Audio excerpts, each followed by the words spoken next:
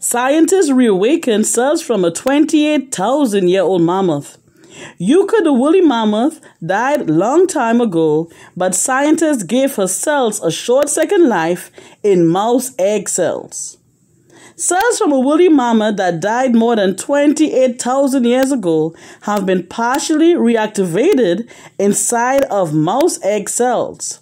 According to a study published Monday in Scientific Reports, the achievement shows that biological activity can be induced in the cells of long-dead creatures. But that does not mean that scientists will be resurrecting extinct animals like mammoths anytime soon. A team led by Kazuo Yamagata, a biologist at Kindai University in Japan, extracted cells from the remains of Yuka, a young female mammoth discovered in 2010 on the coast of the Dmitry Laptev Strait in the Russian Far East.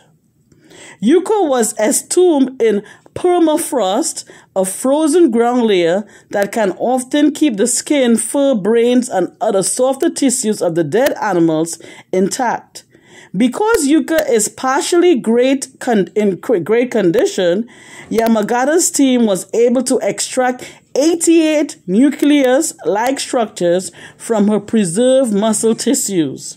The mammoth cells were implanted into mouse oocytes, which are ovarian cells involved in embryonic development.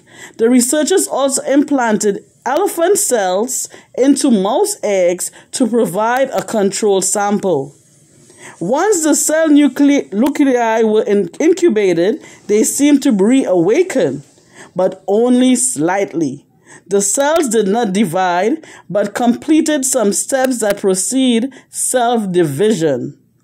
For instance, the mammoth nuclei performed a process called spindle assembly, which ensures that chromosomes are correctly attached to spindle structures before a parent cell breaks into two daughter cells.